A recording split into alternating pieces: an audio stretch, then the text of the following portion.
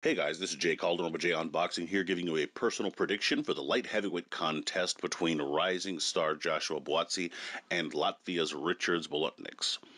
I apologize, by the way, if I am butchering that last name for Bolotniks. That's how I'm going to be saying it throughout this entire video. Just so if I am butchering it, at least I'm only doing it in one fashion. In any event, as always, this is just my take and my personal prediction. Yours can be left down in the comments section below. Would love to hear them all. Little bit of fight info here. You have Buatsi versus Bolotniks. The venue is going to be, of course, at the MATCHROOM Fight Camp in Brentwood, Essex, United Kingdom. This is, of course, at the MATCHROOM headquarters, airing live on DAZN. It is a light heavyweight clash. No title on the line, but certainly a kind of step in the right direction for Buatsi as he looks to try and, progress his professional career. And in many respects, to be fair, this is a stepping stone fight for Buatsi, at least on paper. That's the expectation. Bolotnik's been around, troubled some European-level fighters, but has otherwise made himself known as limited. So this is more a test of how good Buatsi can look and whether or not he can really make a statement, or will Bolotniks pull off the huge upset. That's kind of the way it goes here. It's not necessarily going to be competitive. It's either Bolotniks is something we've never seen him to be, or we're going to look to kind of see how good Buatsi actually can be. So without much more chatter, let's get into the breakdown. Starting with Bolotniks here, I think he needs to make sure to get on the inside. While their dimensions aren't drastically different, with Bolotniks only an inch shorter and with only less of about an inch in terms of reach, their fighting styles make their dimensions much more noticeable. Buatsi can at times be more rangy, while Bolotniks is really only going to be effective on the inside, or at least going in terms of kind of with bursts and sort of an attacking mentality. So moving his head and using that jab, even just as a diversion to blind his man, will be key to Richards getting inside and being successful on the night. I would also say don't allow Buatsi to keep it a boxing match. Buatsi will, liking to apply pressure at times, is going to more often than not be a boxer-puncher at his best. And if you allow him to keep it a pure boxing match, it's not going to favor Bolotniks. So roughing up Buatsi on the inside, tripping him up, pressing him back, pushing him on the ropes, these are all tactics that should be employed to make it more of a war than a boxing contest. The uglier the better for Bolotniks, in other words.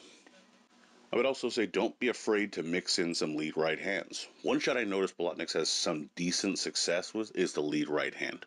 In general, he'll try to set it up with a bit of a jab, but jabs aren't always going to be there for him, and that's not always going to be the case. So at times, when he's in between switching stances or moving side to side, Bolotniks can throw that lead right in a somewhat surprising manner, and it lands pretty well for him. Buatsi is the better boxer, so throwing a more unorthodox shot like that makes it have a better chance of landing than maybe a more traditional 1-2 combination. Now for Buatsi to win, I think the left hand can work up and downstairs. Buatsi has a very good left hand / hook, and it'll likely be the key for his success on the night. However, a way to both score and tame Bolotniks early is by varying where he intends to land the left hook. While he will certainly land it upstairs, and he'll look to do so, scoring to the body will slow Bolotniks down and lower his guard, and it'll also take a bit of energy out of him. The body work will open up all the other doors for Buatsi's offense and make it a lot easier down the stretch to land those kind of shots when Bolotniks is a little more tired, a little more ragged, and has his guard down a little more.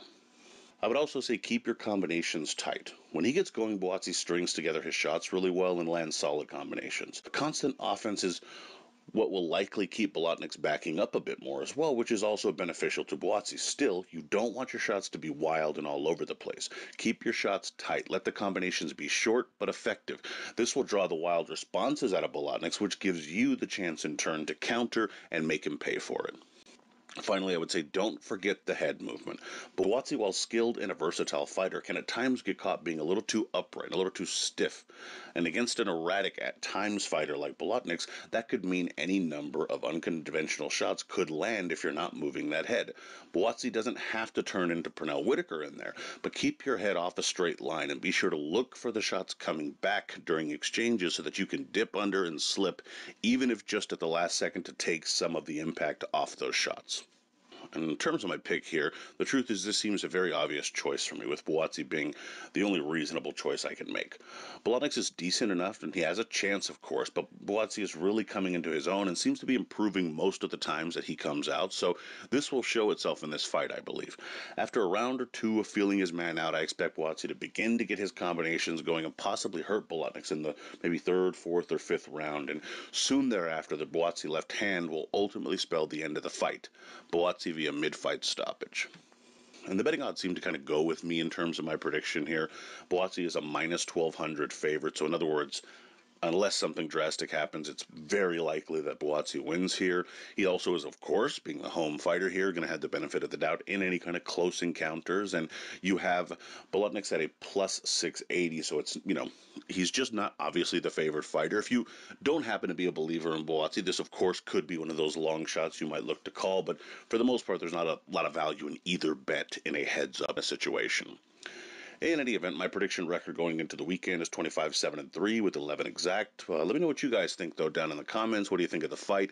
How well do you think Buatsi is going to do? Do you think Bolotnik has what it takes to pull off the upset here? Love to hear your thoughts, predictions, bets, so on and so forth. Please be sure to like, comment, share, subscribe, and follow at jcalderon_JOB on Twitter. And you can email me at jonboxing@gmail.com. I'd love to hear from you there. Also, be sure to check out jonboxing.com for schedule results, betting odds, rankings, so on and so forth. And as always, until next time.